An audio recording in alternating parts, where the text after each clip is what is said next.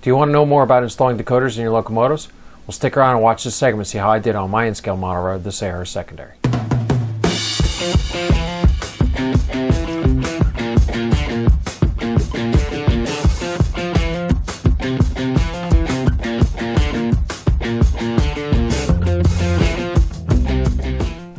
Hello everyone, Joe from Central Jersey Conrail and in-scale, and welcome back to the Locomotive Shop.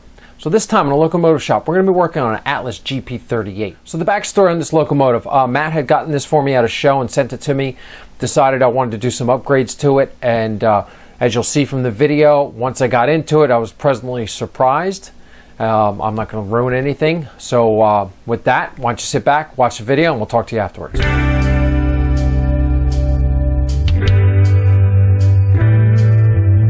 Okay, so here we are getting to disassemble the chassis. So right off the bat, I noticed that there's something a little unusual about this. This board doesn't look like a normal light board, and this unit was marked as a DC unit, and I only got it for about $70.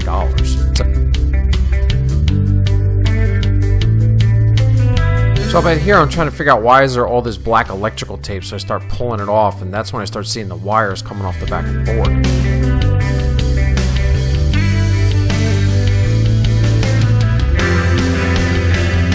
In all seriousness, I had taken the fuel tank off. I never bothered to look underneath, so I traced the wires down and I realized that there's a speaker underneath. Looks like the chassis has been professionally milled, probably by Aztec, and a nice oval speaker was installed in the bottom.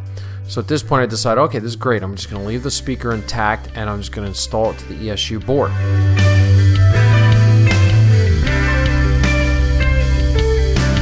There's a quick shot of the speaker.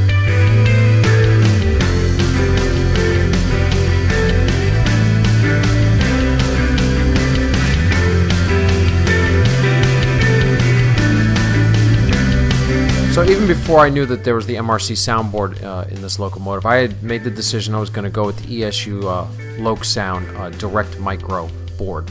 That's 73100. Those boards just drop right in. They fit perfectly in the Atlas GP38 chassis. So early on I made the decision, I'm going to stop using the LEDs that they give you for the headlights. I like the ones with the leads, so I can glue them up in the shell, and then the shell will come off and have enough long leads, so if I got to do work on it, I can just put it aside. Here I am installing the ESU decoder into the frame.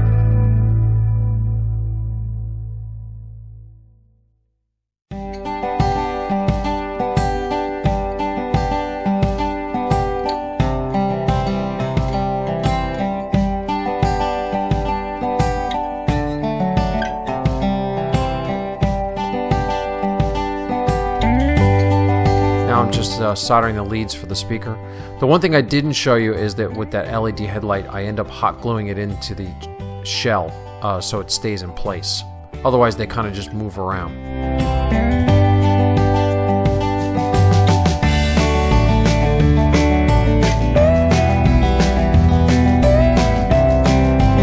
Now I'm just going to add my standard details, a Sinclair antenna and a cab signal box.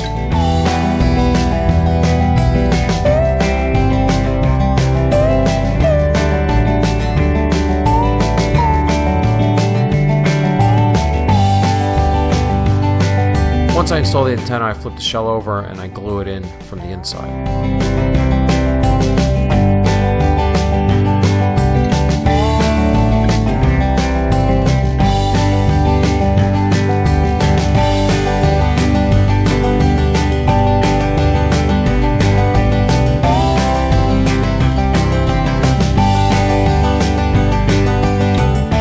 And here's the cab signal box. I'm just getting these off of Shapeways. Go over there and check them out. I can't find any other manufacturers that are making them right now.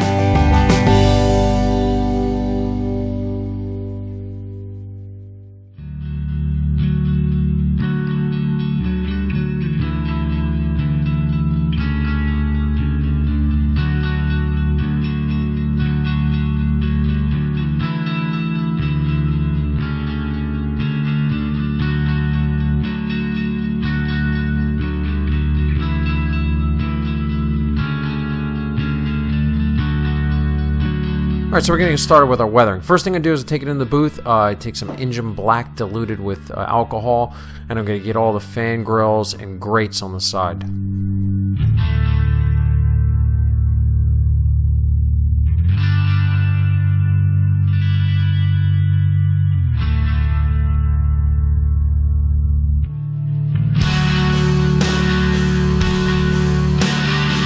Okay, so now I set up my airbrush with some Model Flex sand diluted with 3 drops of alcohol in my color cup, and just going to go over the whole shell and give it a fading or dusting.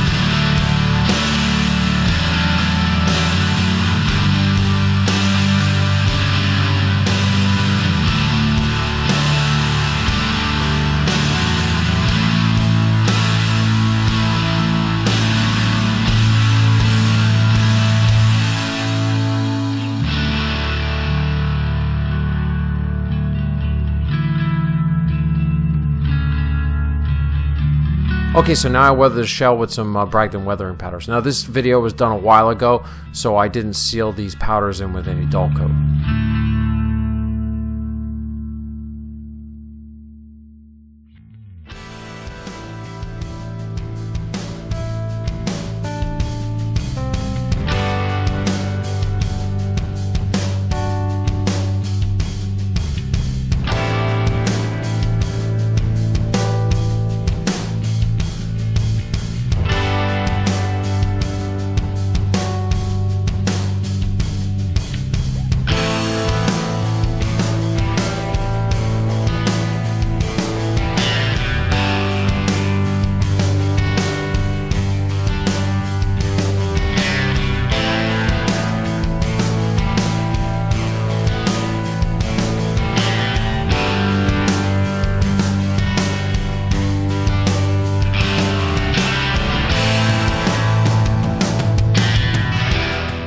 And that finishes up our work.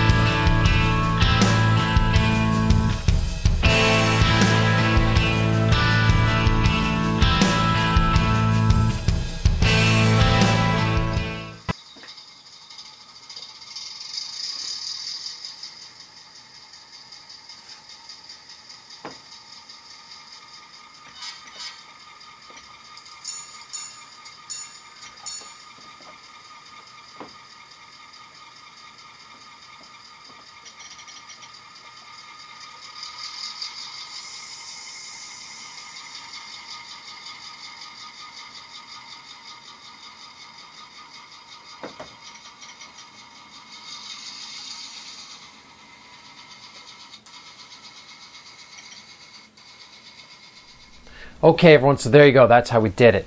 So let's talk about it. So, you know, it was kind of neat getting this locomotive open up. I thought it was just going to be a DC locomotive, and lo and behold, there was this old MRC soundboard in there. And then when I took the fuel tank off, hey, there's this oval speaker mounted in the bottom. So it looks like somebody had taken the time to send that frame out to get milled and then put the speaker in the bottom. So I just remember from years gone by that everybody was like, whoa, that's really cool, you know, MRC soundboard, oval speaker in the bottom. So I figured, hey, let's just upgrade it, put the ESU board on the oval speaker, and it'll sound really great, right? And then I fired it up, and it was like, ooh, it doesn't sound that great. It just goes to show you there's kind of dated technology now. You know, maybe 5, 10 years ago, we thought that was the neatest thing. Now, with the new Zemo cubes that I'm using, it blows that little speaker away. And the ESU board is way light years ahead of the old MRC soundboard. So it's okay. Still get some sound out of it. You can still hear the horn, get a little bit of the diesel. It sounds a little different when you put them together in a consist, so it's okay. I'm going to leave it the way it is and have fun with it. And then just to finish off the project, we did the detail work and we added some nice weathering to it, so it's a really good looking locomotive now, and very happy to add it to the fleet. And so with that, that's all I have for you this time on the Locomotive Shop. Be sure to tune in next time to see what we're doing next. Otherwise, if you're watching this video for the first time, please subscribe to our channel. Don't forget to check out my Facebook page and Instagram account, because I'm always loading content up there, always updating on daily progress. Otherwise, thanks for watching. I'll see you next time. Bye.